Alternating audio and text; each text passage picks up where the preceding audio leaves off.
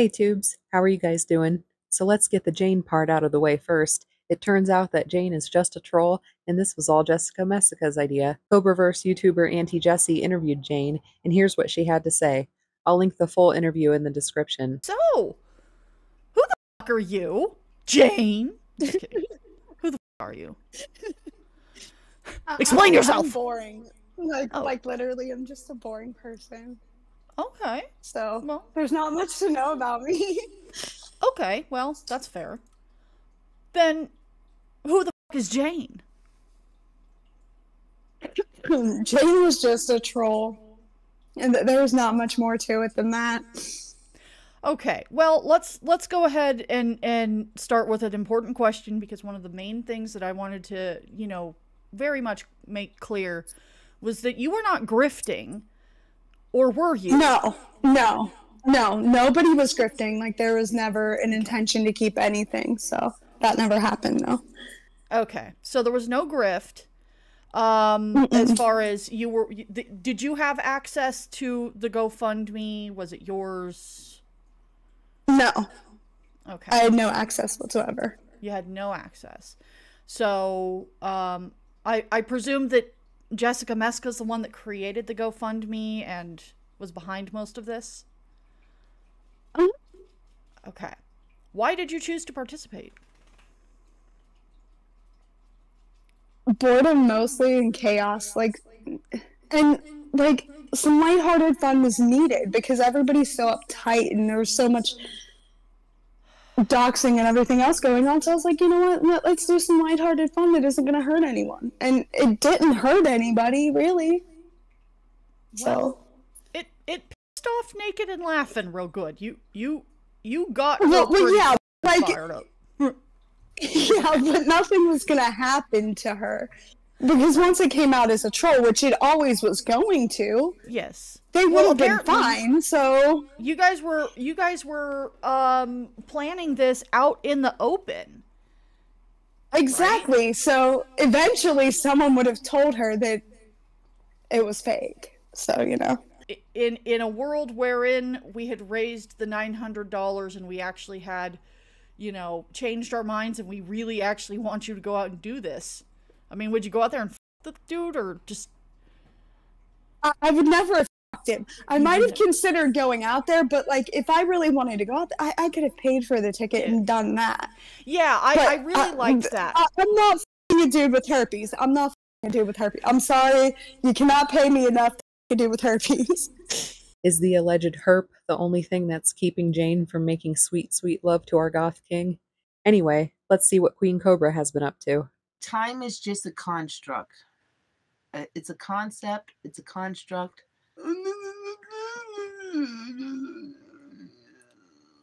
You used to call me on my big phone, shrimp size. I'm not peeing out the window. I'm peeing in the box that Chaos sent me. Yeah, I pissed in it twice, Chaos. Twice. I pissed in your box, baby doll. Oh, you're not going to see the piss box. If you want to buy it, you can buy it from me, $500. I will mail it to you. Listen, all. If you want to buy it, I'll sell it to you, $500. Free shipping. Why am I peeing in a box? Because there's no f***ing, plumbing up here, and I'd rather pee in a box than piss on myself. It's a piss box, baby. Yes, it is cardboard, and it's got peanuts. Probably the, Want to know I took my business to the next level? Yeah, level? it's a cardboard box, and I did piss in it. Yes, I did. I don't give a shit. Is that against the law, peeing in a box? Oh, well. What's in the box? Where's Joshy at? I want to give Joshy a golden shower. On my website to match my brand. What is a golden shower gonna hurt, Joshy? You wash it off within 5 seconds. I love my Joshy. I love my Joshy. Where is he? I need my man. Where's my Joshy? He better not be jacking it off to the other women. Now, for the low, low price of just $500, you can get a cardboard box full of Queen Cobra's pee. Wow, what a steal. I know some of you are like, man, I'd really like a cardboard box full of pee, but $500 is pretty steep in this economy. Well, no worries, you can make your own right at home.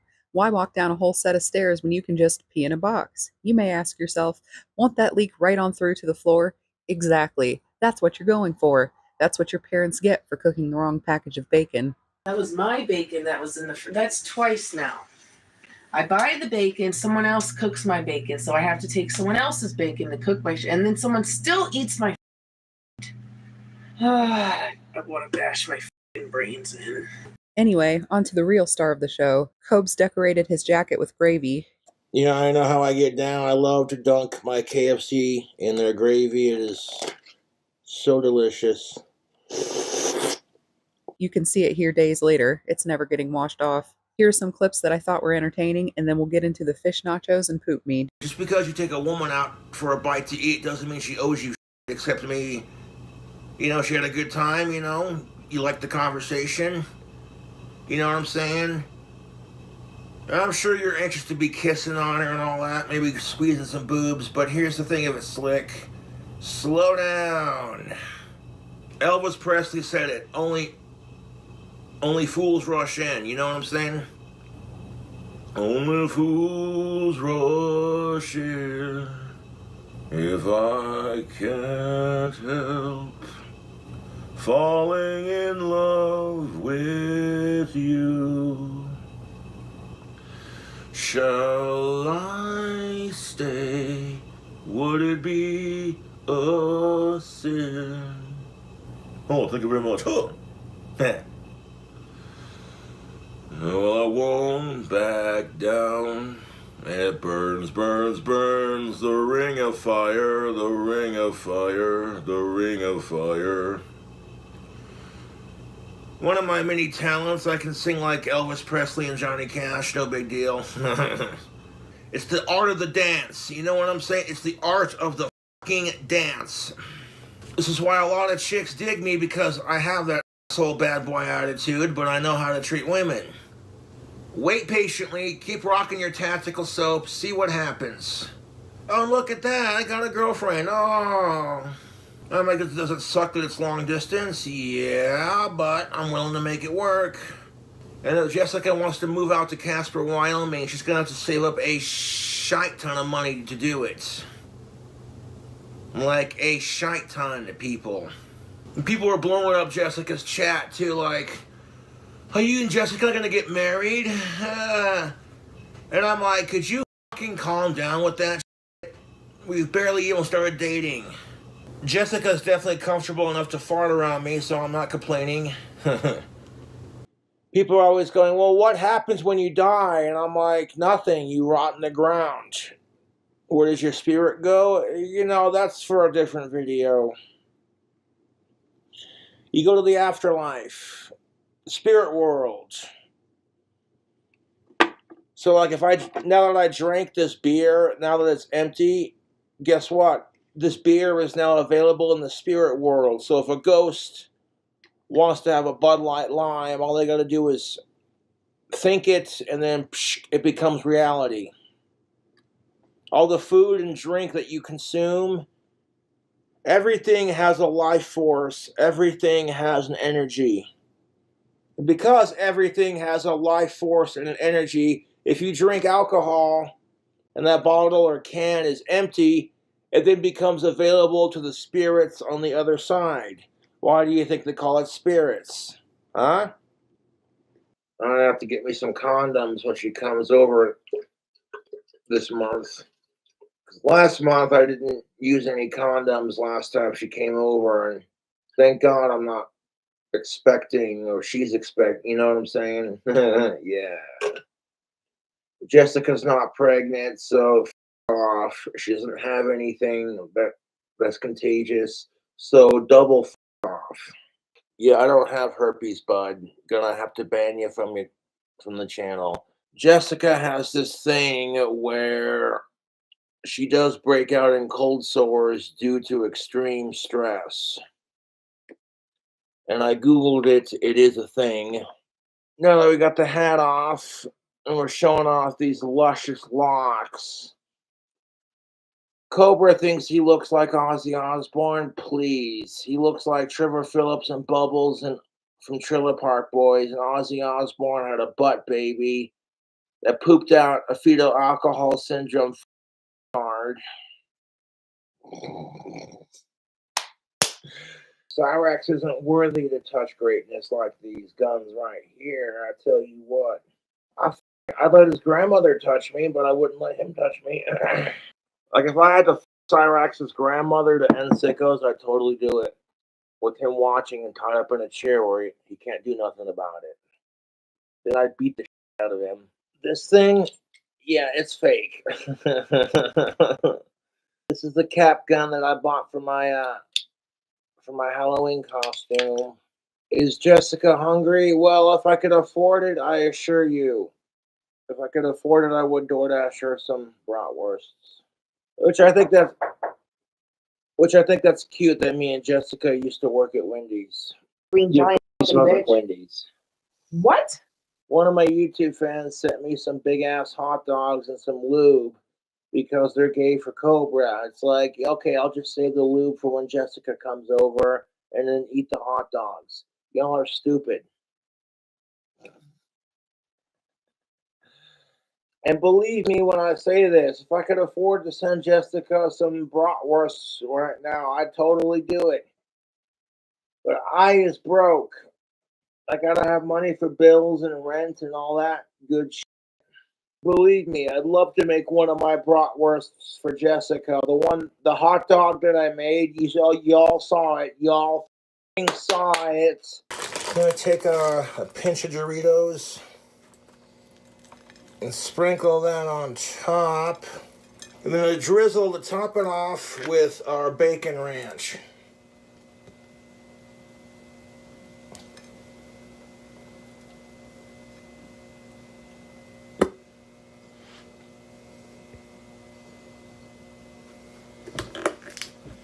Now those, YouTube, I would think are some delicious looking bratwursts. What do you guys and gals and they thems think? I would gladly make a plate of those for Jessica. And like, if it pleases my queen, I'd like to present to you a delicious King Cobra food hack. Like, I am not responsible for the white assholes that treated black people like shit. Thank you very much. If I had any control over it, I would have been like, knock it the fuck off. How would you feel if you were treated like this? Oh yeah, I didn't think about that. Treat others the way you want to be treated. That's how I handle it. And they're like, well, golly gee willikers, I wouldn't want to be treated like that. And I'm like, well, there you go. If you wouldn't want black people treating white people the same way you treat them, then fuck your racism, dude. 100. I would sacrifice my clock tower dream house to end sexism and racism. So go fuck yourself. And, you know, sometimes it feels like people don't appreciate what I do on YouTube. But that's okay. I'm not here for everyone else's opinions. I'm here for my own opinion. And I think I'm a badass dude. And what anybody else has to say. The good news is that he plans to use condoms when Jessica visits. Hopefully she doesn't poke holes in them. Now get ready for some glorious sardine nachos like you've never seen before. It's important to remember that Cobes lets his food creations marinate on the counter at room temperature for 24 to 72 hours before he eats them. This just adds extra flavor. Refrigeration is for trolls and sickos. On top of those Tapatio chips, we're going to add some medium cheddar cheese from LaCrane.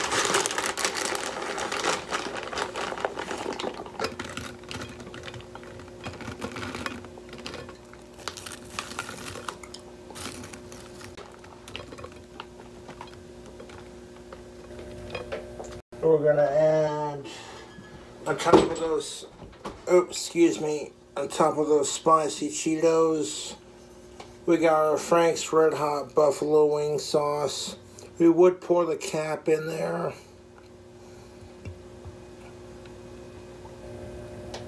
And just pour a little bit on there, like that. Look at all these delicious snackable chips. 3 different spicy chips. So now we're gonna add some more of our cheddar cheese. That is ridiculous. I got some sardines to put on top of it. King Oscar skinless and boneless sardines in olive oil. Look at that.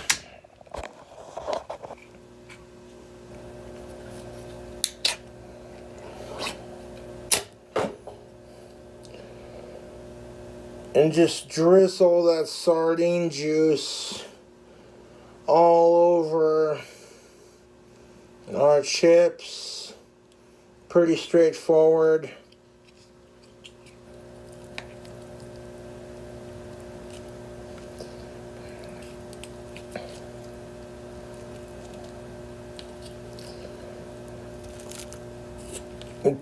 Making these sardine nachos for your sick entertainment.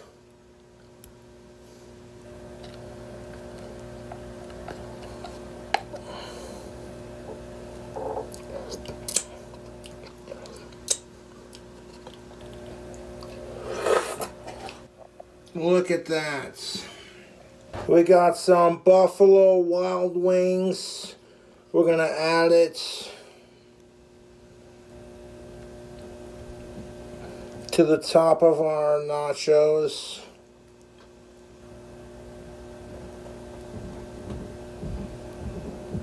Beautiful. Right on there just like that. Beautiful. We're gonna take some Buffalo Ranch. Did I say Buffalo Ranch? Blah. Hard. I'm at Hidden Valley Ranch.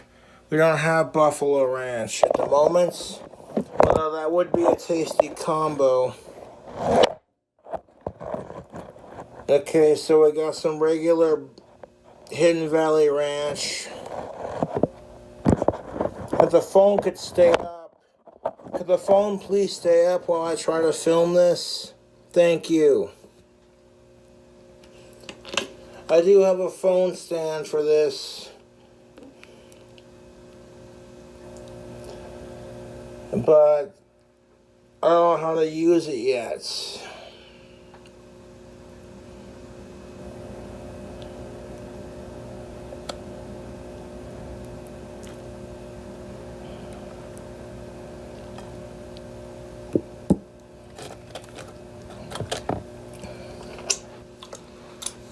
Look at those nachos.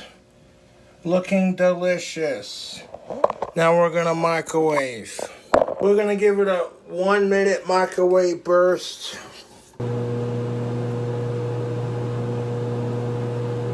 Oh yeah, these nachos are definitely done, son.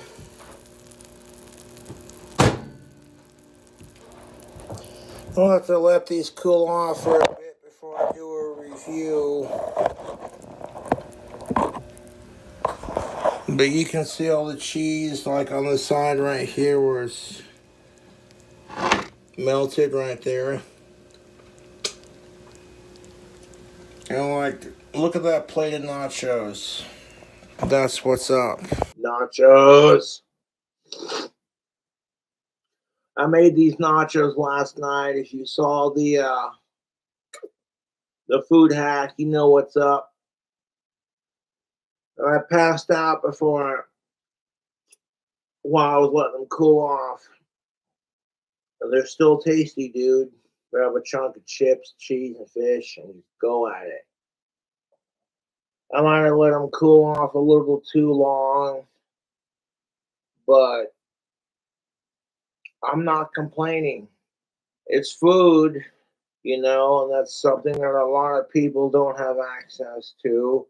And that's the thing of it. There are people in third world countries who don't have access to food that would kill for a plate of these delicious nachos. So, like, it makes me appreciate what I have in my life And I hope the best for these individuals. Mmm, tasty. Cobra's magic allows him to be immune to food poisoning and botulism, but will the circle of protection cover Queen Cobra? Joshy is making Jessica some very special mead for when she comes to visit him around March 25th. I call it the poop mead because she's about to have the worst diarrhea of her entire life, and that's the best case scenario. Notice how the habaneros are a little old and wrinkly. One even looked a little moldy, but I'm not completely sure. He bought them days before starting this mead, and naturally they weren't refrigerated. Take note of the extreme sugar content and how some old crumbs from the counter got stuck to the spoon and added in for extra flavor. So we're going to make a habanero mango peach mead, and it's going to be delicious. The base for our liquid is a orange peach mango. I think that'll complement the habaneros quite nicely. Now Jessica is coming to see me for my birthday, and I says to Jessica, I says, you give me some heads up, and I'll be sure to have, I'll be sure to have a jar of mead ready to go. To start off our mead, we're going to need, see what I did there? I made a rhyme. 2 cups of pure cane granulated sugar. Making some mead, making some mead. And we're just going to dump the entire thing in here. And then once it stops dripping, we're going to then, YouTube, we're going to take some cold water from the sink and swish it around in the honey container to get the excess honey out and just throw it in there. See, add some water to our container, give it a shake. Shake it and keep it sexy, as Tipsy Bartender once famously said. Alright. Right here I have sliced peaches and sliced mangoes, both 100% juice from Signature Select. Both of these are in like a nice heavy syrup. This one's going to require a can opener, but this one, nah, we don't need no stinking can opener for the peaches one at least.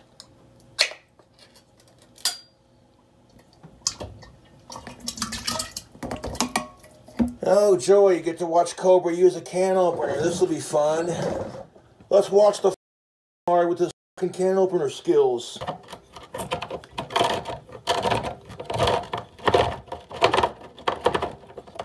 The lid, there we go, was stuck on the inside. We don't want that.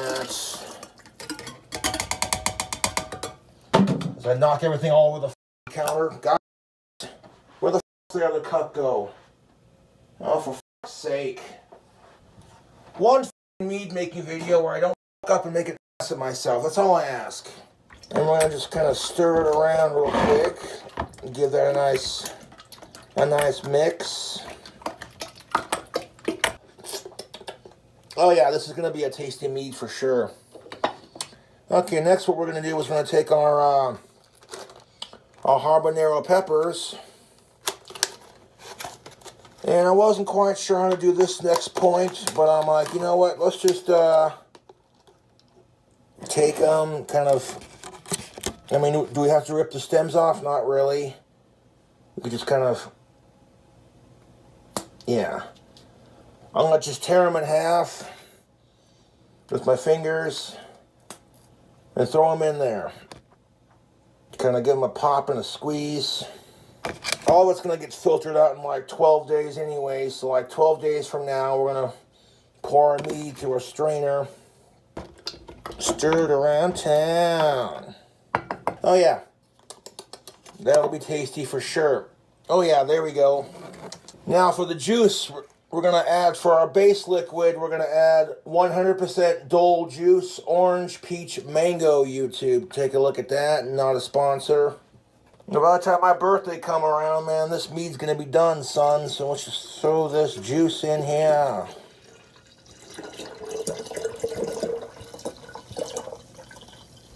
Get in there, you son of a bitch. And you know what? We might add a little bit of this Mike's Hot Honey, just for a kick. Woo! Jesus Christ, that honey smells hot. Oh, man. Yikes. Oops, did I pour the whole thing in there? Oh, my bad. Yeah, that's got a bite to it. That has got a f***ing bite to it. Goddamn, dude, that hot honey is no bullshit.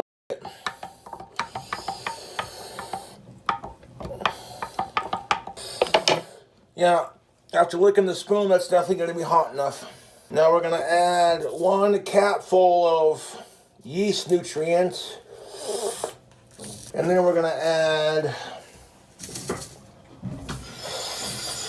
a little bit of our yeast. Stir that around. Oh yeah, that'll be tasty for sure.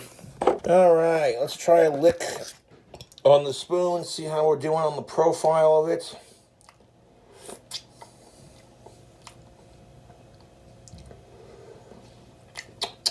That's really good, YouTube. That makes for a very nice, tasty profile. I'm liking that. That's beautiful. All right. Now you know what's next. We're going to add the lid and the airlock. And the trolls can suck my... Booyah! We got mead. Now we're going to stick our jar of deliciousness into the fermenting closet. It goes. By the time my birthday come around, man, them meat will be done. So there you go. There's that. I want to show you real quick. There it is.